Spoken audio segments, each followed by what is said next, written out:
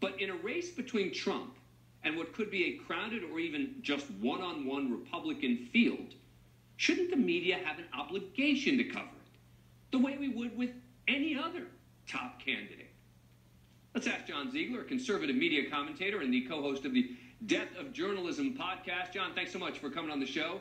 Appreciate it. What do you make of this? Should the media be covering these more bizarre comments more often? Well, first of all, Dan, let's stipulate on the Ron DeSantis attack that historically, whenever the Republican frontrunner has accused one of his challengers of pedophilia, it has been a big story. I think we can all remember back to 2008 when John McCain accused Mitt Romney of pedophilia and what the reaction was. I'm sorry, that never actually happened, and if it had, it would have been the biggest story of the year. And one of the biggest problems here, Dan, is that we have been all desensitized by the insanity of Donald Trump, including the media. And there's another reason why this story has not broken through. It's not just desensitization. It's because of perverse incentives. We have perverse incentives on both sides of the spectrum here. The right-wing media doesn't want to touch this because it basically forces a commentator or a conservative outlet to take a side between Trump and DeSantis. And in this particular case, you've got to take DeSantis' side if you care about the facts.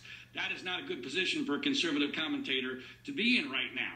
On the left, it's even more dicey because they certainly aren't going to support Trump. But if they tell the truth about this, they have to make DeSantis into a victim. And they don't want to do that either. So we basically have a situation where nobody has an incentive to tell the story, I guess, except for you. And thankfully, you're touching on it because it's really important because to me, the real headline here is Donald Trump telegraphs that if he doesn't win the Republican nomination in 2024, he's going to torpedo Ron DeSantis in the general election. And to me, as someone who does not want a second Joe Biden term, it's basically, other than that, Mrs. Lincoln, how was the play? And are Republicans, and just in general, people banking on the fact that many of these comments are made on Truth Social rather than on sort of Twitter or major sort of social media platforms, and somehow that makes it different?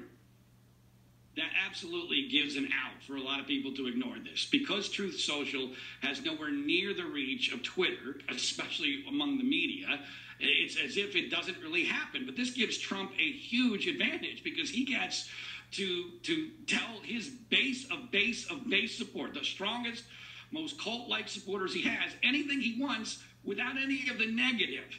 And that is a very dangerous situation. And it's interesting, you know, NBC has said, reported that Trump will eventually come back to Twitter. I have told you on this show before, I think Trump needs to come back to Twitter for both his primary and general election campaigns, and unless he's legally obligated not to do so, I think he eventually will. If he was doing this on Twitter, there would be far greater news media scrutiny, but for some bizarre reason, he gets to have his cake and eat it too on Truth Social. And is part of the reason that DeSantis isn't hitting back that hard? Meaning DeSantis is sort of ensuring, I don't think DeSantis wants to really talk about this stuff right now, so he's sort of soft-pedaling around Trump. I firmly agree with the way that Ron DeSantis is handling all this. Don't mention Trump by name, ignore him as much as possible, but when forced to respond, simply say, scoreboard.